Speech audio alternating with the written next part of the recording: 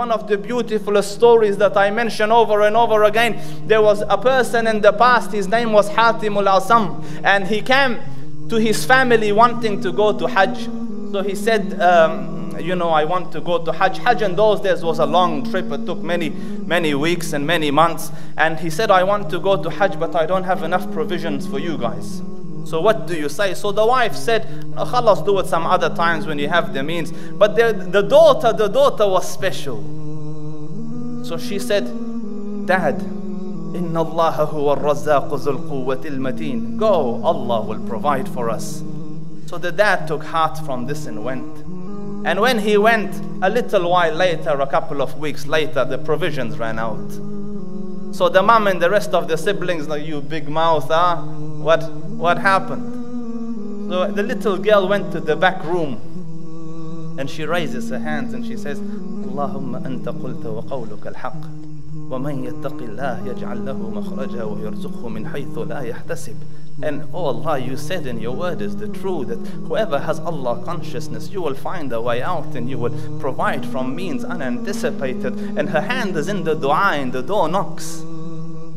So she goes and opens the door, and it's the guard of the governor, the entourage of the governor. You know, His Excellency is crossing through here, he's thirsty. Do you have any water? So she went and got water and made it nice, presentable, you know. And the man took the water, took it to the governor. And the governor drank the water and he found in it delight.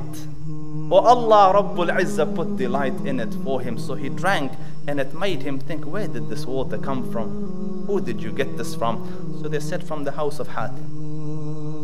So the famous Hatim, yes, we must go say salam. They said, no, Your Excellency, he's in Hajj.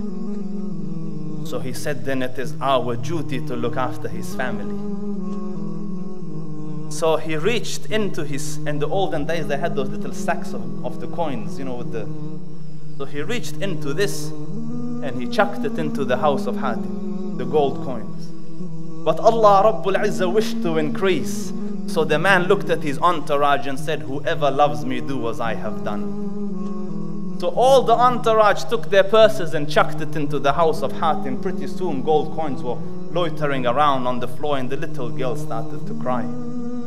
So the mom said, woe be unto you. We were poor and dying. You were happy. Now money has come. You're crying. So she said, for an instant, a human looked at us with mercy and look at what had happened. Imagine if the Dhul Arsh al-Majid and Fa'alul lima yurid were to look at us with an eye of mercy, what would happen?